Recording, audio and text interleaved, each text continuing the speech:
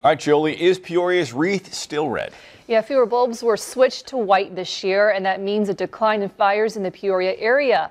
Brett Brooks joins us live in the studio, and Brett, the chief says the campaign is working. Yeah, that it is, Amber and Tyler. It wasn't as many fires this year compared to last year. Both December and January are two major months for house fires, which is why the Peoria fire chief was encouraging people to help keep the wreath red to bring awareness to this issue. During the month of December, the Peoria Fire Department responded to 12 house fires. This is down from December 2022, which was at 19.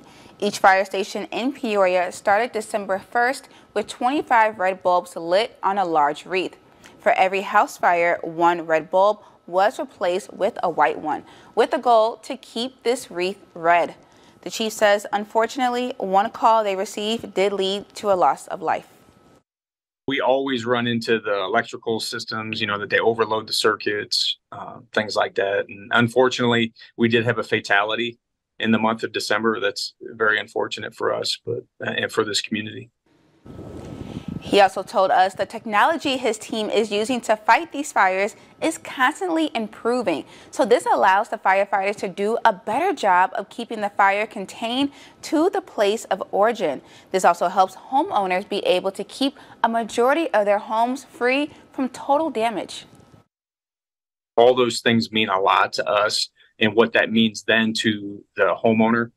And so where we had pre-incident values well in excess of $2 million, the actual loss themselves, were mitigated less than $500,000.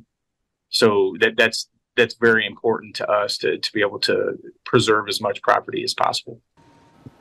Something also to note, Christmas trees are one of the main fire starters this month. The National Fire Protection Association says 24% of Christmas tree fires are in January, with many of those fires starting with lamps or bulbs as that Christmas tree dries out.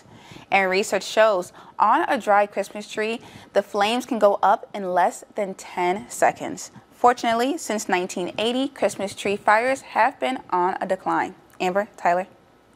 All right, thank you, Brett.